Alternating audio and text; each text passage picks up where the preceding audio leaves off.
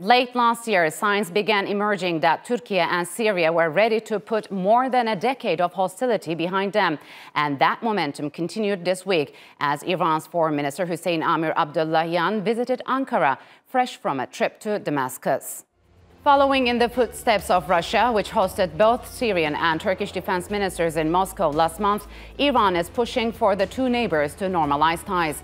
Turkey's Foreign Minister Mevlut Cavusoglu hailed Iran's diplomatic efforts, saying its mediating role is very important. Cavusoglu also hinted that a much-awaited meeting with his Syrian counterpart could take place as early as next month. Relations between Turkey and Syria broke down in 2011 following the start of the Syrian war. Ankara has supported the opposition, while Russia and Iran have been the biggest backers of Damascus. And now for more on this, I'm joined by Ivan Starodubtsev. He is a Russia-Turkey analyst based in Ankara, and Ahmet Keser. He is an associate professor at Ankara Hasan Kalyoncu University. Gentlemen, welcome to Straight Talk. It's good to have you on the program. So, Ahmet, what's the significance of Iran's foreign minister's visit to Turkey? What could you tell us about its timing? It's actually a very critical timing, just at the point that Russia is trying to conduct a mediation between reorganizing and to improve the relations between Turkish side and Syria. So we see the Iran's visit as well. Of course, there will be some issues related to natural gas, but I think most of the issues will be focused on the Syrian case and maybe about the upcoming possible operation of Turkey towards Syria in its negotiations, I think. So, Ivan, what's your take on it? I mean, is this an indication of stepped-up efforts to normalize relations between Turkey and Syria? Exactly. Russia, as Mr. Ahmed said, tries to mediate between official Damascus and Ankara. But let us not forget that there is Astana process and Iran is a part of the game. So it is a kind of indicator that although we didn't hear anything about participation of Iran in the meeting forthcoming, or expected, let me say. So Iran is a member of the Astana process and part of this game. So this is a very strong indicator of that. So it's important that this visit comes after Turkey's Syrian and Russian defense ministers and intelligence officials meeting in Moscow last month. Is a tripartite meeting between the foreign ministers of the three countries, Ahmed, imminent now? I think at least we can say it's close to be upcoming just after foreign ministers visit the U.S. But we know that U.S. side has oppositions regarding that issue as well. So just Cavusoglu visited the counterpart in the United States, maybe changing their decision about this issue. We don't know yet. There is not any explanation regarding this one. But it came just after this one, and U.S. just, they have already declared their opposition regarding the fixing the relations between Turkey and Syrian regime, because they said that there is no change at the position of Syrian regime yet. So, Ivan, why was Iran not included, I mean, in a prospective meeting, of course, between the presidents of Turkey and Syria? Is an alternative format being formed to the Astana process? I don't think that it is an alternative process to Astana. Why Iran was not included?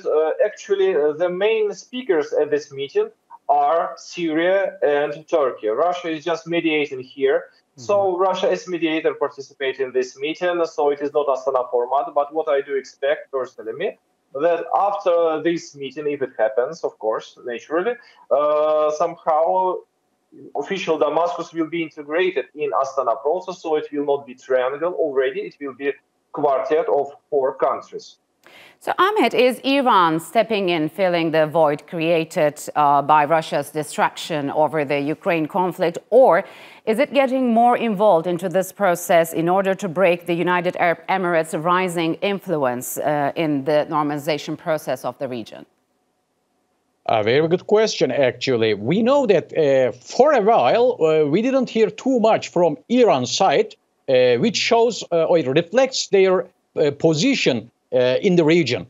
We can, or at least the perceptions of the public opinions in the region may see that Iran's role is decreasing. So I think Iran is trying to fix and fulfill this gap again in the region, especially, and they still want to show that they are still in their position and in the region effective. Also, we have seen that we have some voice coming from China as well, because they gave some comments, especially which is blaming on U.S. side about oil smuggling. They said that one day 60 tankers, before 57 tankers. So they insistingly, by showing some evidence that U.S. side is now involved in illegal oil smuggling progress also in the region. So China is also trying to become a main player in the region as well. They start to enter into the game as well, like Iran. Yeah, I want to talk about China's role in a minute, but if we get back to the United Arab Emirates, Ivan, what kind of a role does the country play in normalizing relations? And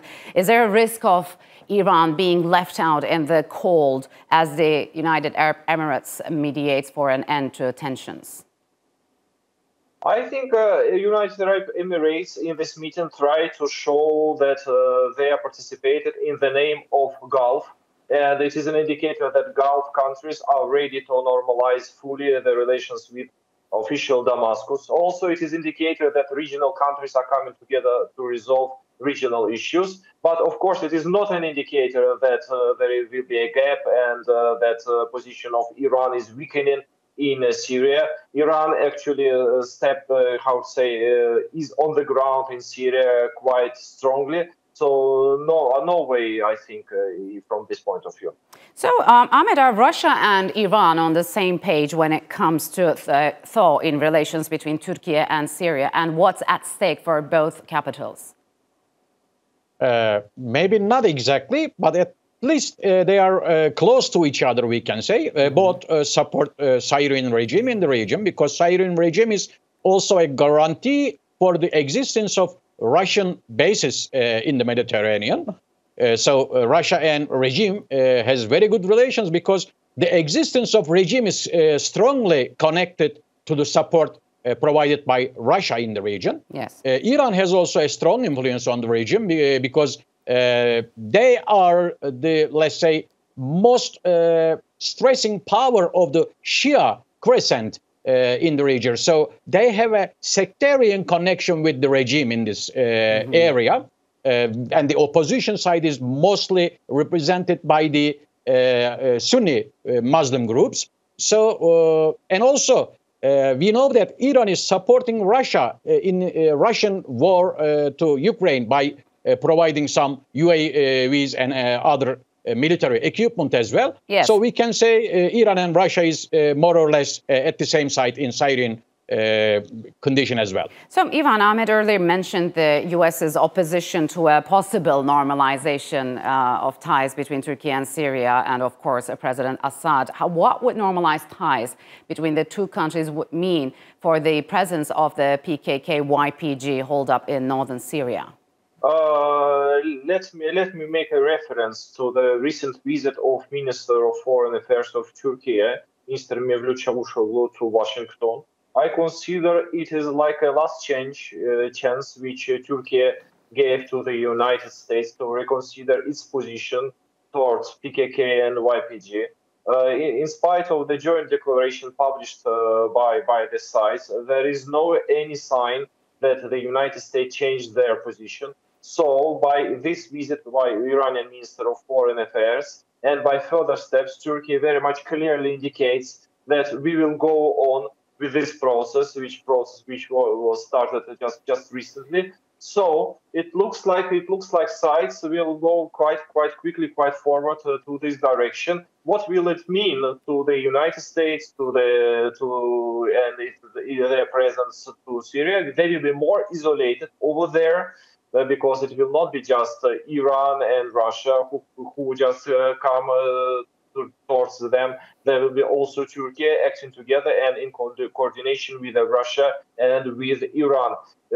Definitely, it will be hard times for them from now on. Yeah. So, Ahmet, what do you think? Is this going to be an easy process? What are the main challenges ahead?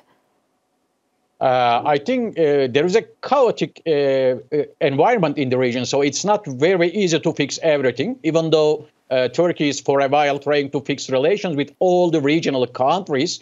We see that in every issue, there is another problem. So it should be evaluated as case by case. Yes, the problems can be reached to solutions, but it is not very easy, especially in the cases like Syria, because opposition is at the one side, Syrian regime is on the other side, global powers on every different sectors.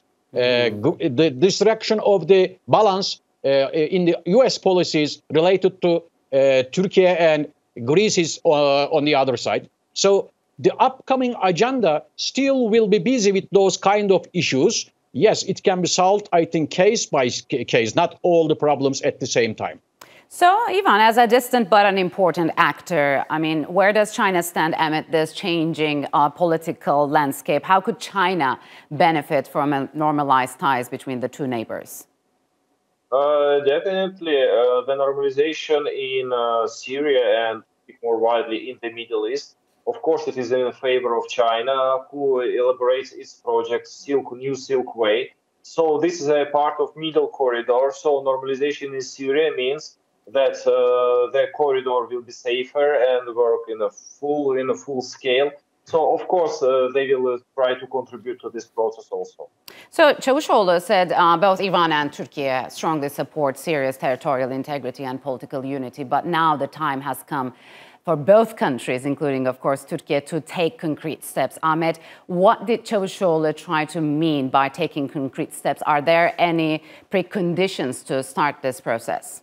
I think this may be a signal for another military operation in the region against the terrorist organizations. And first, I think ensuring the security in the regions, and then ensuring the security of the all groups in the region and normalization, and then handing over all the territories maybe later on to the Syrian regime as well. Of course, this will come after multilateral agreements, and the negotiations will not be so easy, but solution is possible, I think.